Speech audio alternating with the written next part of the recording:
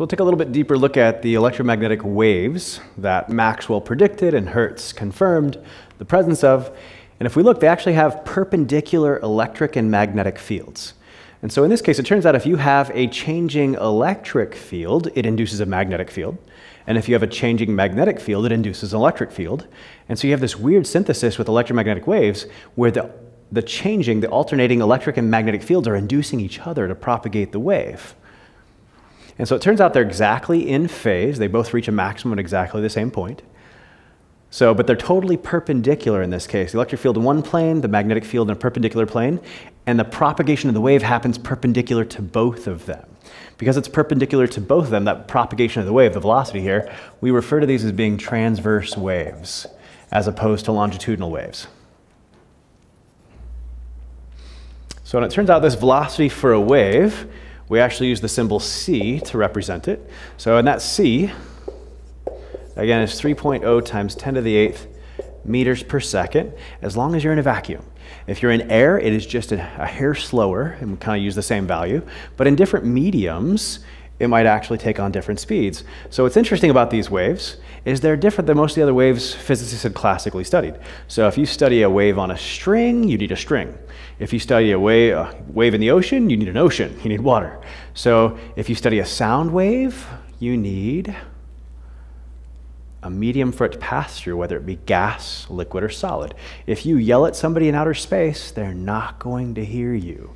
So, however, we found out that whereas light can pass through a medium, it actually doesn't need one. It'll propagate through a vacuum. And that's how, light traveling from the sun will reach the Earth without there being a medium. So back in the day, they thought there was this ether everywhere outside the Earth. That way there'd be a medium for light to travel through. But it turns out light doesn't need a medium in this case.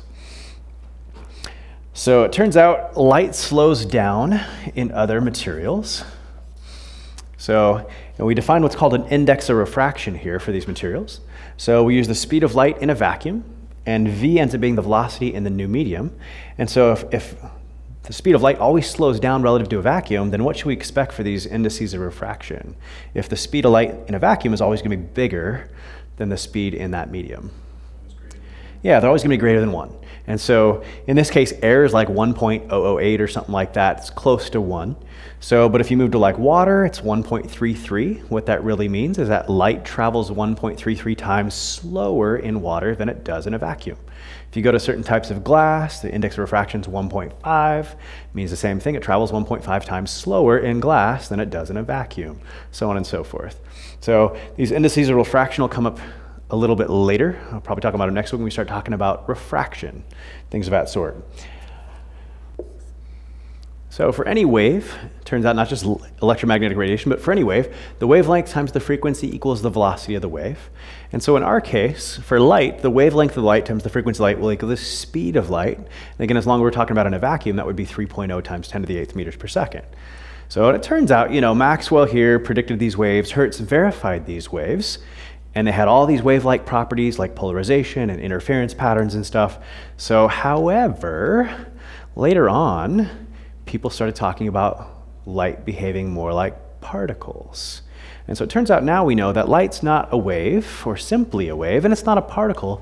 It has the properties of both. We also learned out later than that matter, which we thought was particles, also can exhibit wave-like behavior, and it has both behaviors as well. So kind of confirming Maxwell's hunch that nature was symmetrical.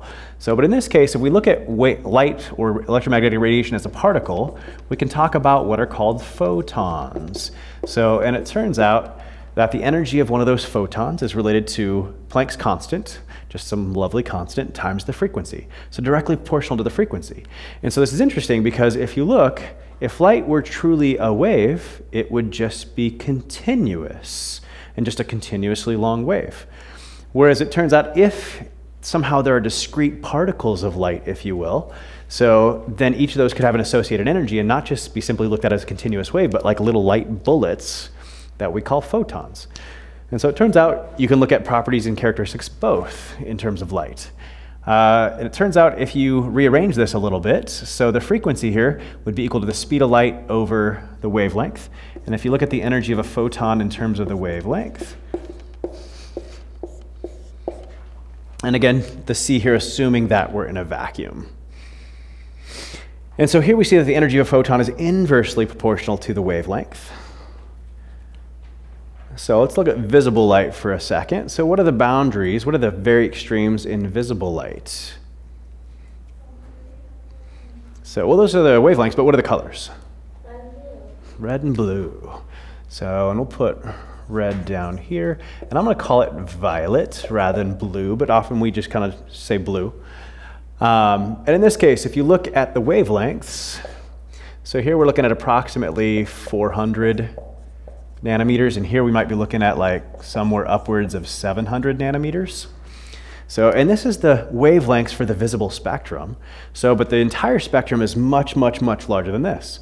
So if you notice, if we look at these in terms of frequencies or energies, so we notice wavelength is increasing going this way, but we find out that frequency as well as energy, which are direct proportional, would be increasing the other way.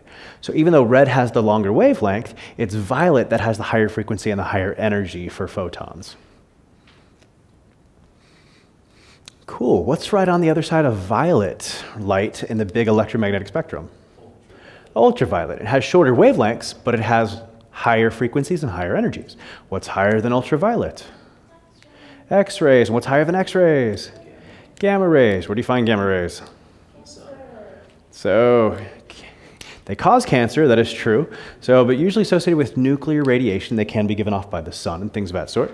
So, and they are very harmful too. They are so tiny that they have no problem penetrating your skin and causing your internal organs and your DNA mutations, and ultimately having a good chance of causing cancer or killing you before you ever have a chance to get cancer. If we look at on the other side of red, on the other hand, so the other side of the visible part of the spectrum, what do we get? Infrared. What do we associate infrared with? So night vision. So it turns out that objects that are hot emit infrared light, and we can't really say that infrared light is really a heat signature. It's kind of an improper thing to say that. So however, we can often tell by the infrared light something is giving off what temperature it's at and things of this sort. So you hear like infrared thermometers and stuff like that. That's what they're really measuring. So, and heat can be transferred in the form of infrared light, but to call infrared light heat is probably not technically correct. What's lower energy than infrared light? Microwaves. What do we use microwaves for? Heat our food. How does it heat our food? It makes the molecules shake around. So it makes which molecules? And it's not shake around, it makes them rotate. And which molecules specifically? Water. And so if there ain't water in your food, probably is not going to get heated up very well. So, but most of your food has water. But hopefully the idea is that your plate that the food is on does not have water. That way your plate doesn't heat up along with your food, and you can still touch it when your food's heated up. Now, the fact that the food heats up and is in contact with your plates, there may still be a heat transfer, but hopefully your plate's not as hot as your food. Finally, what's even lower energy than microwaves? Radio waves. And it were radio waves that were actually being transmitted in Hertz's experiment. So from his transmitter and receiver LC circuits. Cool, and obviously we know what we use radio waves for. So radio waves are involved in your cell phone transmissions, radio transmissions, my wireless microphone transmissions, so on and so forth. Cool. That relative position in the electromagnetic spectrum, you should kind of know, so who's at the highest and lowest in terms of energy or frequency or wavelength. You should also know that the boundaries in between are not concrete. So when you start meeting the boundary between like infrared and microwaves, you might find wavelengths right at the kind of the juncture in between the two that might fall into either class, and there's kind of this overlap. So there's no well-defined exact lines that say, oh, now this is ultraviolet, or not X-rays anymore and stuff like that. The boundaries are kind of soft. So question number 1 of the day. Question number 1 says the wavelength of violet photon is 400 nanometers. And then we're asked 3 questions. Actually, what is its frequency? What is its energy in joules? And then what is its energy in electron volts? So we'll start with what is its frequency. So we've got the wavelength. So in this case, if I've got the wavelength, I can get the frequency because they're related through the speed of light. And so in this case, if I rearrange that equation and solve for frequency, we're going to get the speed of light, I'll just call it c in this case, over lambda, which in this case, what is the speed of light?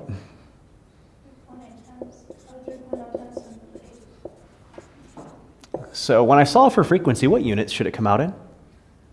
Hertz. Interesting enough. So, and what is a hertz? It's a per second, a 1 over second, or second to the minus 1. And so in this case, what units does wavelength have to have so I can come out with 1 over seconds for the units of frequency? It's got to be meters. So here, violet, we're given the wavelength as 400 nanometers. We've got to convert that to meters before we plug it in here. So in this case, I just like personally multiplying it by 10 to the negative 9, and then we're meters. Meters will cancel, and we'll end up with inverse seconds or hertz as our units for frequency. Somebody get me that frequency. 7.5 times 10 to the 14th. Cool, and inverse seconds or hertz, HZ for short. Cool, second part of this question is we were asked for what is the energy, either in joules as well as in electron volts. And so the energy, since we have the frequency now, I'm just going to use E equals HF. If we would have started with the wavelength, we could have gone there as well. And so in this case, Planck's constant, 6.626 times 10 to the negative 34 joule seconds, times the frequency we just got, 7.5 times 10 to the 14th hertz. And what does this give us for the energy of a violet photon?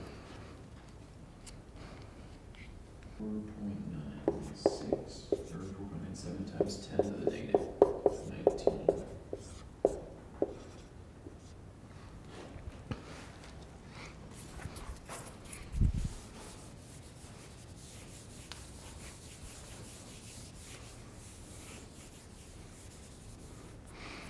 Okay, so that energy in joules came out to 4.97 times 10 to the minus 19 joules. But then you're asked what that might be in electron volts. So an electron volt, if you recall, potential energy of a charged particle in a experiencing potential is QV. Or in this case, the change in potential energy would be Q delta V. And so an electron volt was described as the amount of energy, change of potential energy experienced by an electron accelerated through a 1 volt potential. So what's the charge on an electron? Good, 1.6 times 10 to the minus 19 coulombs, and times 1 volt would get you 1.6 times 10 to the minus 19 joules. And so that's your equivalent here. So we've got this 4.97 times 10 to the negative 19 joules, and it turns out the equivalent between joules and electron volts, that 1 electron volt is 1.6 times 10 to the negative 19 joules. And so in this case, how many electron volts does this come out to be?